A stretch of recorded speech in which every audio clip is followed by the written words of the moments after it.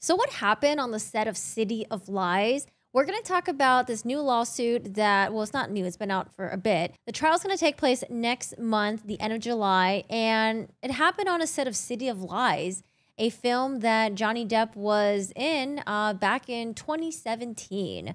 So, City of Lies was previously called Labyrinth, as in LA. LA's capitalized Brent. It's like a play on names. It's supposed to be like Los Angeles Labyrinth type of thing. But they changed the name to City of Lies. It stars Johnny Depp as a cop and Forrest Whitaker, who is the journalist. Two of them team up to try to solve the murders of Biggie Smalls and Tupac in LA, and they sort of kind of unravel the corruption of LA police during that time. The cool thing was they were able to get Biggie's mom on the set, and she was able to play herself in the movie. Her name is Valletta Wallace, so I thought it was pretty awesome. Brad Furman is the director. He is known for directing the movie The Infiltrator, a Zendaya Neverland music video, Justin Bieber, What Do You Mean music video, and The Lincoln Lawyer with Matthew McConaughey and some other movies as well. We also have Miriam Siegel, who is the founder and producer of Good Films. It is an indie production company that she's a producer of, and she's also a founder as well. She also did The Infiltrator, a movie with Brad Furman. Now, on June 6, 2018, Greg Rocky Brooks filed a lawsuit against Johnny Depp, Miriam Siegel, Brad Furman, Good Films Production, Infinitum Nihil, which is Johnny Depp's production company, also run by his sister, Chrissy Dembrowski. Now, it does cite physical, emotional, psychological injury. It's asking for an award of general and punitive damages in addition to the fees that the trial is going to accrue. This took place in downtown LA, outside and inside of Hotel Barclays, where they were doing the filming during this time.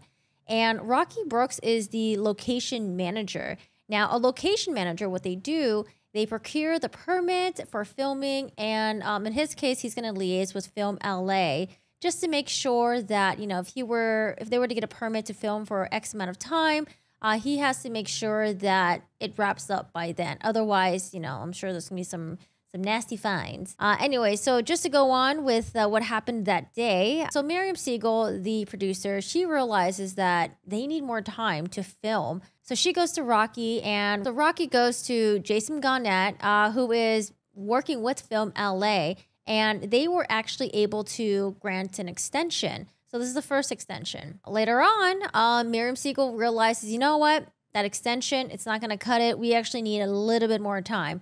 So Miriam Siegel goes to Rocky. Rocky goes to Jason Garnett, and then he talks to Film LA, and they were able to get a second extension.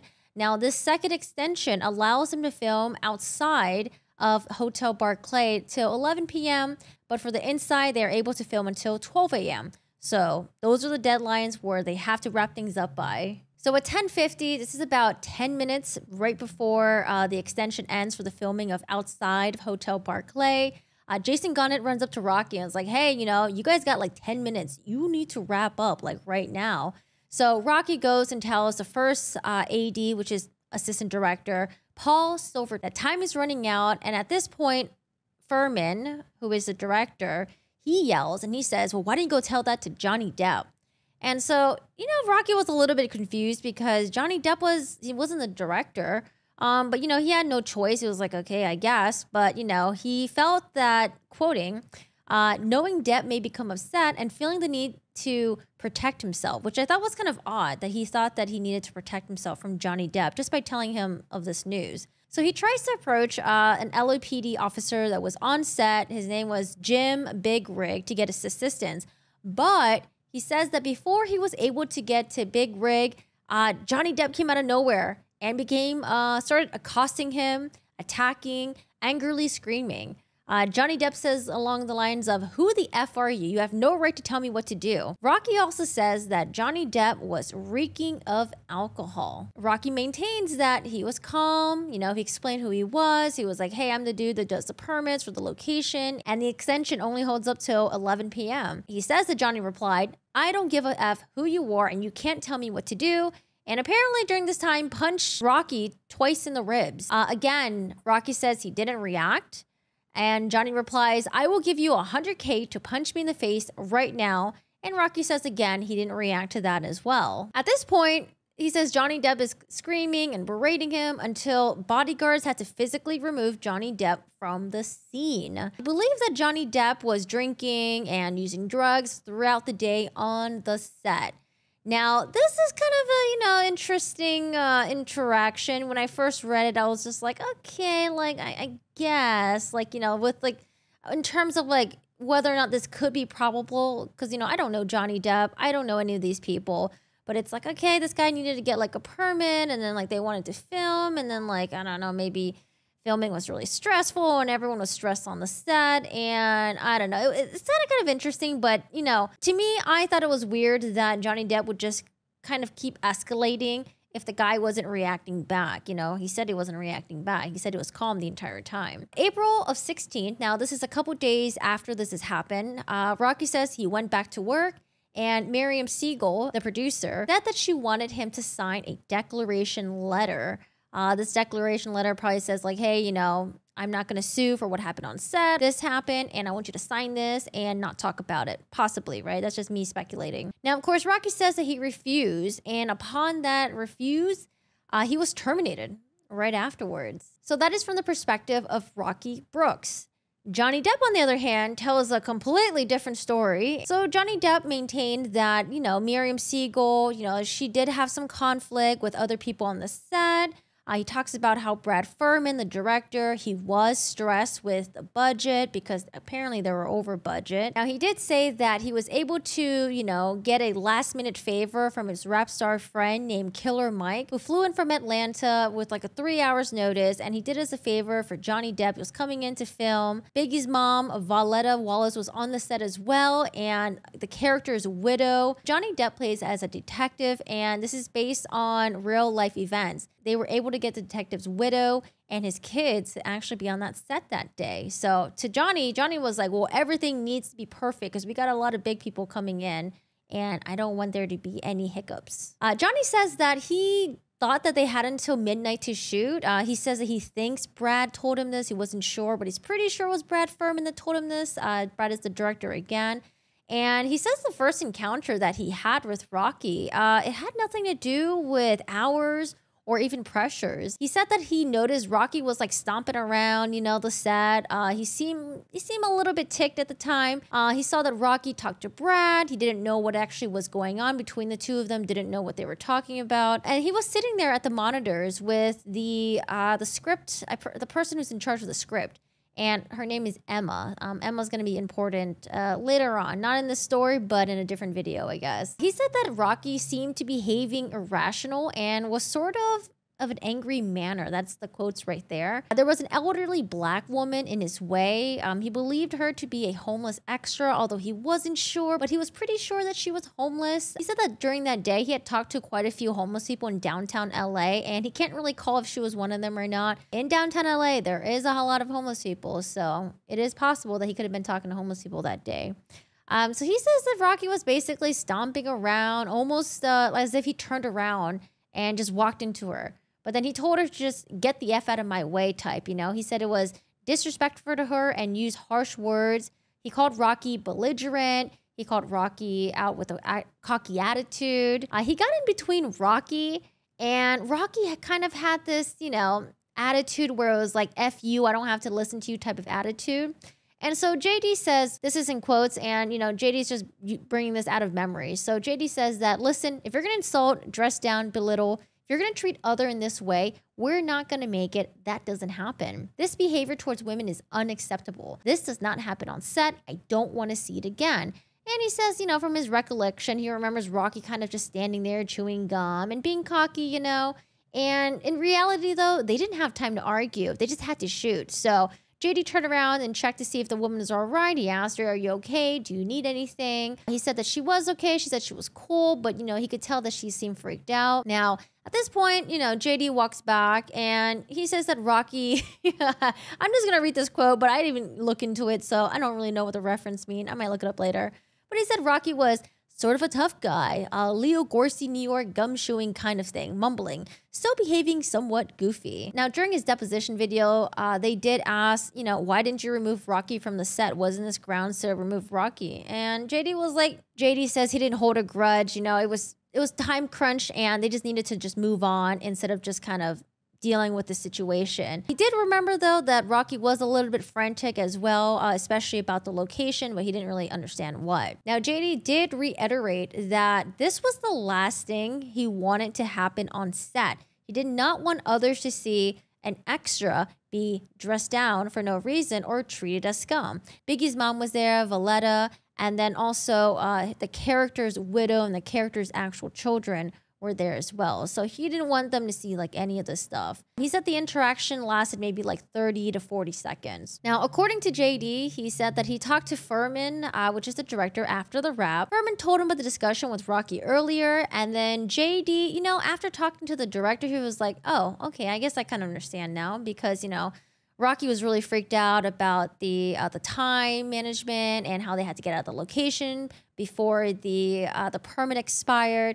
And, JD just didn't want the drama to drag out or anything because they still have more to film. They still have like another month or so to film. So he just, wanted to give him the benefit of the doubt. He was just like, he said something about, Rocky, he just got a little too hot, made a mistake, and they still need to finish. So JD sent Sean or maybe Jerry, one of the bodyguards, he's not sure which one, to find Rocky because he wanted to just clear the air. He understands that Rocky was probably under pressure and wanted to give him the benefit of the doubt, like I mentioned earlier. And location was his responsibility. JD says that he gets it. So at some point, JD was able to find Rocky, and JD apologized. Rocky apologized. And JD did ask his assistant to bring like a bottle of wine that they had opened so they can toast in. He said they might have toasted in like a paper cup. And JD did say that Rocky asked for a selfie, so they took a selfie together. And that was the last time he's heard of Rocky until the lawsuit happened. Now, I just want to go back 15 minutes before this altercation happened. Apparently, 15 minutes before, Rocky sort of had a verbal altercation with a security guard. So let me get into this story really quick. So Richard Wynn represents Gilmore Associates, who owns the empty buildings where they were filming the movie. Now, he owns the empty buildings, but he doesn't own the sidewalks that they were filming on. So the sidewalk right there is considered public property. But Rocky said that, this guy, Richard Wynn, he has a habit of extorting money from productions. And so it's his job to make sure that Wynn doesn't do this to the productions that he's working with. So he said that this Wynn guy had a habit of sending security guards to like videotape and film. And, as like you guys are filming and like, we're going to charge this, going to charge you guys for this later, it seems. Rocky, when he was walking away from the security guard, he knew the security guard was filming. He flipped off the security guard. And that was his side of the story. But later on, when they were questioning him, it seems like the other side has another story where Rocky and the security guard actually got in like a verbal altercation and the security guard was filming it. And Jason Gannett, who was the guy working for LA Film, he saw the interaction. He came up and told Rocky to leave the security guard alone. And so Rocky did as he was told and walked away. So this kind of builds the picture that I think JD's team is going to go with. They're going to say, hey, this guy was already hot-headed with the security team. He was, already under a lot of pressure. So he was looking to beef with anyone he would come and cross paths with. So this could make the story for JD a little bit more believable. Although I could see Rocky's story happening as well, but not quite as much though, because I don't think there's been any witnesses that have come out and said they saw the punch happen and the version that Rocky is telling. But we'll see. We obviously don't have access to like all the witnesses or anything, but this is all that we have so far in the court documents. So from Rocky's point of view, he said that after the altercation with him and JD, he continued to do his job. He cleared the streets. Now, he did agree and say that Johnny Depp at some point did apologize. However, he doesn't remember the wine. He said that he doesn't drink wine, but he did remember the apology. He did remember that there was a bro handshake that was being exchanged. I guess like when you do the bro handshake thing, you like grab hands and you do like the half hug apology thing. And, he did accept the apology at that time. So it seems like everything's all good and everyone's moved on.